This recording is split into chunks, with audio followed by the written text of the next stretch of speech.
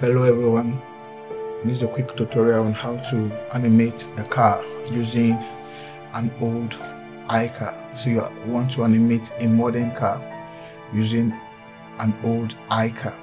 And if you check the link in the description, I already uploaded an iCAR that you can use. You can use this iCAR for all your modern cars that you've been downloading or the ones that you already have before. So to make it easy for you to animate a car, there are different ways of animating cars in Iclone. And before I continue, I want to quickly say that I'm not an English speaking person. I learned English. I do not live in a country where they speak English. So please bear with me if my words or my words are not properly understood. Just try to understand what I'm saying. Please, my accent might be very strong. So please. So like I was saying, there are different ways of animating cars in Iclone. The best way I think is using the physics toolbox, but not everybody has the physics toolbox. You can also use the physics engine in Iclone to animate a car. I'll do a tutorial on that separately. That's a long process. You can also animate a car manually, but somebody asks that he needs to animate a car, and I said, okay, I'm going to make a tutorial and I'll also give out an iCAR so it will be easy to use for your cars. You can use your iCAR for all your cars apart from cars that have more than 4 tires. That will be difficult to use. Now if you take the iCAR, there's perform in iCAR. Just right click on the iCAR and go through perform. You see that there are different already animated processes for the iCAR. So all you need to do is to bring your iCAR to the scene and bring your new modern car to the scene. Now you have to align, it's very important that you align the iCAR with your new car. It's very important. You align the iCAR with your new car, and when you align it on the X, the Y, and the Z axis, but leave it at the pivot point. If you align it at the center, it's going to go up. We do not want that, so you just leave it at the pivot point, and you will not stop there. You make sure that the iCAR is as big, if not as big, but close to the size of your modern car. This is very important because of the tires, so that they will not wiggle.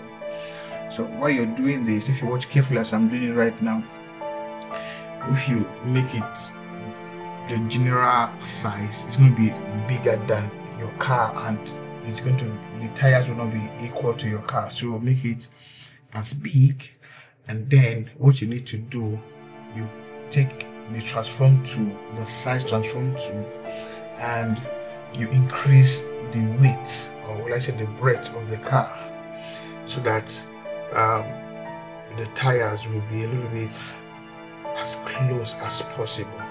You just want to align the iCAR as close as possible to your new car that you want to animate. Now, after you've done this, take note. You will also need to align the tires together, but this time you're not going to align.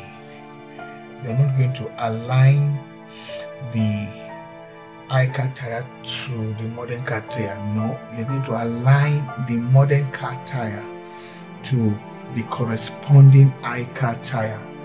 And it's very important, like I'm about to do here now, it's very important that you name the tire, give them labels, give them their rightful names, or name that you can easily remember. For me, I will start with the right back tire, so I'm going to give it wheel underscore right back, or wheel underscore back right, so that I can easily remember. Now I'll do the front left. I'm going to call it wheel underscore front left, FL. Then I'll do the next one. It's going to be wheel underscore back L, or L back, left back. Then I'll do the last one is wheel underscore right back. Some people will call it RR, which is right rear tire. Yeah, but I'm using the one that I can easily understand. Like I said before, I'm not an English person, so please bear with me. Now, after you've done this, after you've aligned it, you will also need to attach it. You don't just align it, you attach it. Okay, this is very important. After you've labeled, give them their names. Now you will now take your new tire, that is for your new car.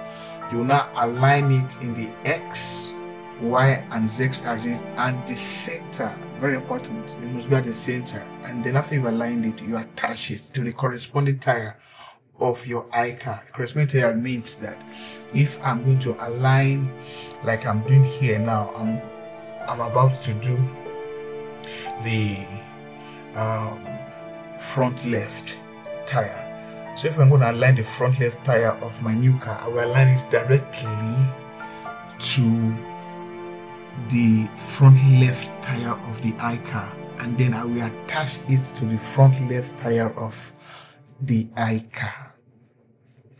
Don't make that mistake. Don't make any other mistake. Just do it the way I'm saying it right now, so that there won't be wiggling when you're driving the car. Then I'm doing the back left tire now. I'm aligning it to the back left tire of the iCar, and I attach this to the back left tire of the iCar. Then I'm going to do the last one. The last one is the back right tire of the new car. I'm aligning it to the back right tire of the iCar. Don't forget, the iCar already has all the animations you need for movements. So you align it and you attach it. Now we are almost done. The next thing you're going to do, you're going to take your new car, the body of your new car, everything about your new car, you're going to attach it to the body of the iCar, not anything else, but the body of the iCar. After you've done this, you make the iCar invisible. That is going to make everything invisible. Then you go into the settings there, you make your own car, the modern car, visible, and you take your time to make each of the tires of your modern car visible while the iCar is invisible. And then you click on the iCar without making it visible, right click and go and perform. You see that the car is moving freely and smoothly. The tires are moving great, everything is working fine. You just succeeded in attaching your modern car, you just succeeded in moving your modern car. Like I said before, there's a link in the description for you to download a free iCar. I can share the iCar because I bought the iCar with my money, so I'm sharing it. So you can use the iCar for whatever project you're doing. Just do this attachment. Then the last one we're going to do now quickly is to set our driver and how we can animate and put the driver in a position in the steering to make it realistic way of driving. So what we do, click on the motion, go to motion layer, and then you use the motion layer to sit the driver up and prepare the driver for driving. Now you can do this different ways. Some people might not like to use the motion layer, but I use the motion layer. Some people use already prepared motion for driving, but I use the motion layer to animate because it's easier for me to make it as real as possible, the way I like, the way I want. So after you set them in position, your driver in position, you take your driver, put her in the driver's seat, and then you begin to animate the hands. We put the hands in position in the steering. First of all, the driver must be at the middle of the steering. So you take the driver to the middle of the steering, put the driver at the middle, and then make sure she's sitting properly. And you need to take you need to go back to the motion layer, and this time you're going to take the hands and put them properly in the proper position of holding the steering. You're going to use the motion layer doing this with the fingers and everything. You put the head in proper position too, and just put the hands quickly. We're going to do this quickly. Now you can do this at your own time. at your own pace. You take your time to do it. You're going to do it better than this. I'm just doing a tutorial. I don't want to take too much time to do this, so just showing what you can do and how you can do it. Now, I think this is good enough for this, for the tutorial for this hand. So we'll go to the next hand and make sure the hand is properly put in position. This hand is good enough. It's okay by me.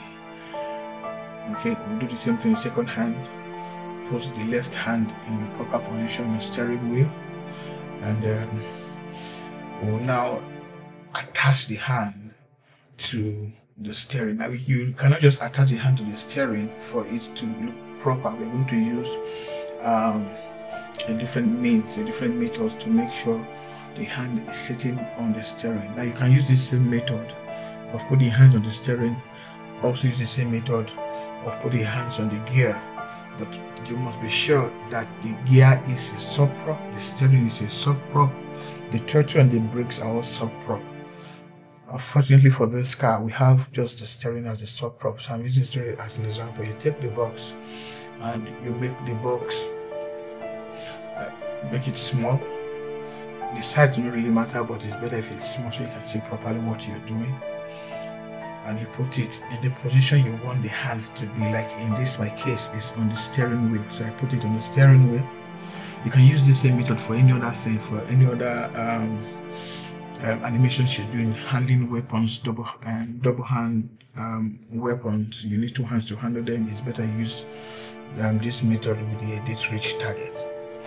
Okay, so you go to your edit reach and you click on your hands. You use the picker, you pick on the box you place on the hands. Don't forget to click on the three dots and make sure you enable rotation. This is very important. Do not mind the way the hand is looking right now. You're going to adjust the hands now. We're doing that now. So now now we're using the box as a tool of animation. So you just click on the box, click on rotation, put the hand in the proper position you want it to be. You're going to use the movement gizmo and the rotation gizmo here to do this. Now after you've done it, you like what you see, like I said, you can do it better than this. I want it to be quick. This tutorial is getting too long already. So you click on it, put it in a good position. I think this position is okay by me. You set it up, and then we will now attach the box. Is the box you attach to the steering, or if it's a weapon, you attach the box to the weapon. Okay, you attach it to the steering like I'm doing right now, and now it's the box we use to control. Okay, now let's go to the second one. We'll do the same thing. We'll make the box a dummy so nobody will see it. Now let's go to the second one. I'm going to rotate it to proper position like I did the first one, the right hand. Put it in proper position, the steering the way you want it to be, and then we'll do the same thing we did before. We're going to attach it to the steering.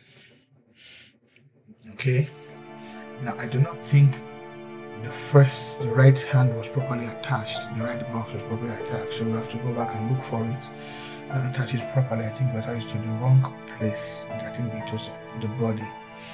Okay, so we'll look for it now, and we get it and we attach it to the steering. It's very important that they are properly attached to whatever, if it's a weapon, if it's a stick, anything you're doing, properly attached to it.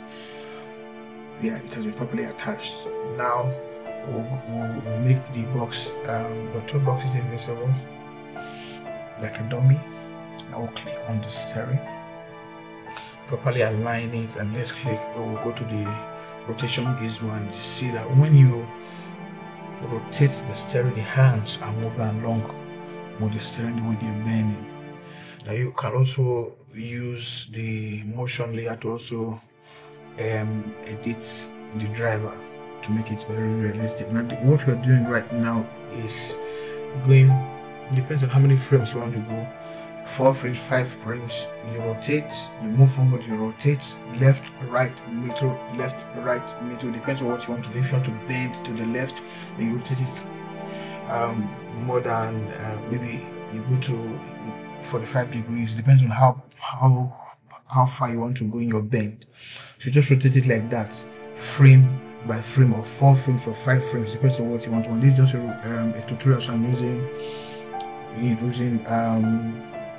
long frames just to give you an example.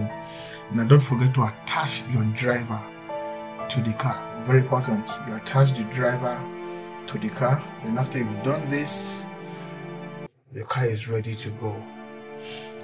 Hope you enjoyed the tutorial.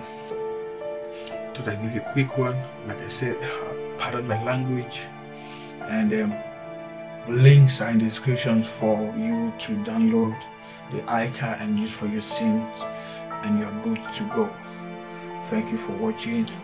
Thanks for subscribing. If you've not subscribed yet, please do subscribe to my channel for more tutorials and more free downloads. Thank you, and bye for now.